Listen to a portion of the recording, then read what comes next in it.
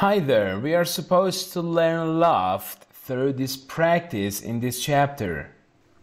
We are supposed to draw something like this and then I'm gonna give you its explanation. So after that we learn the Loft. We can use the extrude node when we have only one shape to give dimension.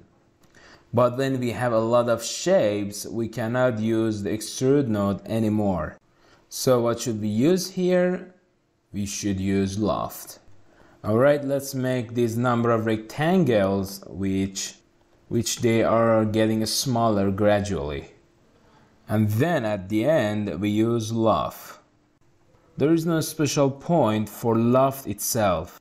You just give it shapes and then it connects them. Alright, let's do this practice together. We have some rectangles here on x-axis which are getting smaller gradually, and at the end they turned into a volume. After searching rectangle, it needs a plane.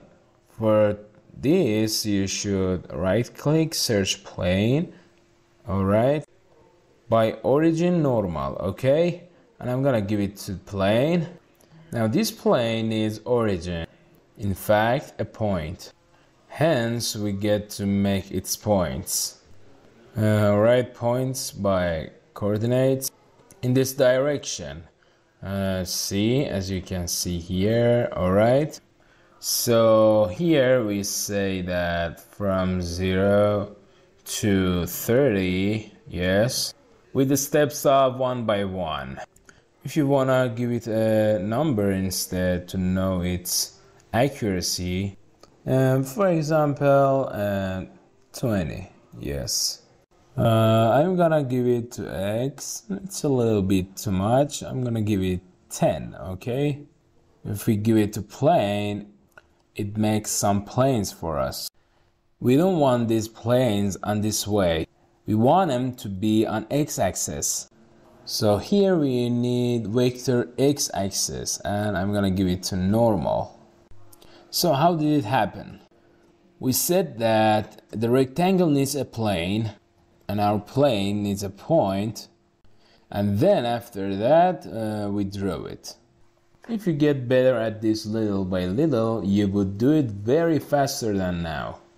So first of all you put points, then through the points you make planes, and after that you make rectangles on the planes.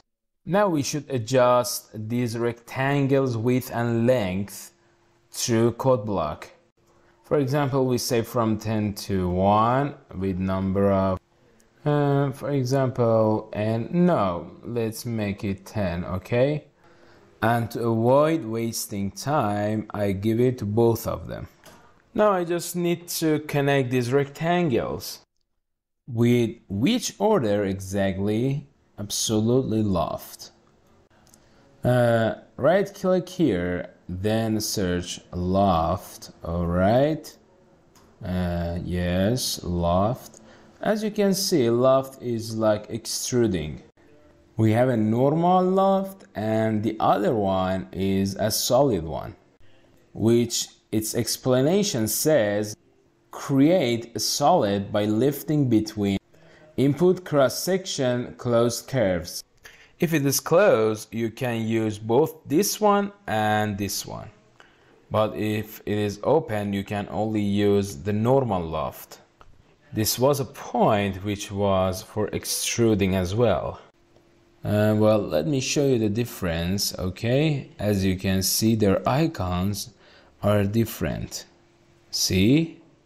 It's not like this in the previous versions. In the previous versions, you may only find out the difference by which one is solid and which one is surface. Okay, I'm gonna connect this to this one. It's really simple. There is no special job to do, you know. As you can see, it's open. But if I connect this to this one, yes, you can see it's closed now.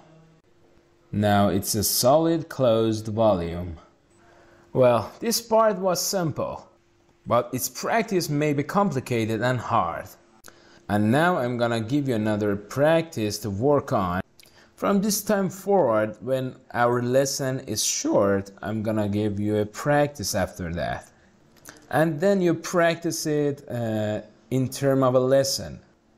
In this chapter, we had not some special lesson but Loft, which was simple.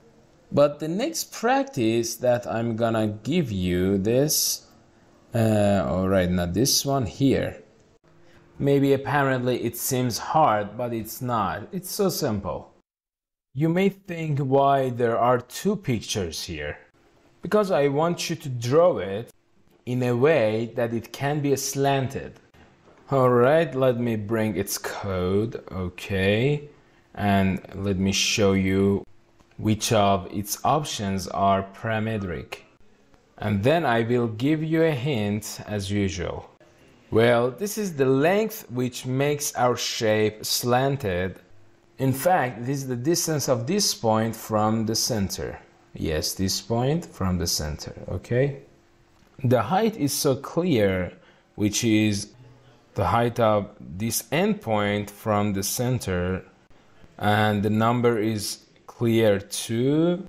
And for rotation amount, let me make this 0. And for this one, make it bigger for height, okay? I didn't say here round number, 2 rounds, 1 round, whatever. I said rotation amount, that is your choice. You can turn it into number of rounds. Instead of putting the number itself, you can put n times 360 degrees. Naturally, this practice is made of some rectangles, which they have been set in height. We need some planes and points, which they should be in height. So you should pay attention to the points, to the tips that I told you. It's really important.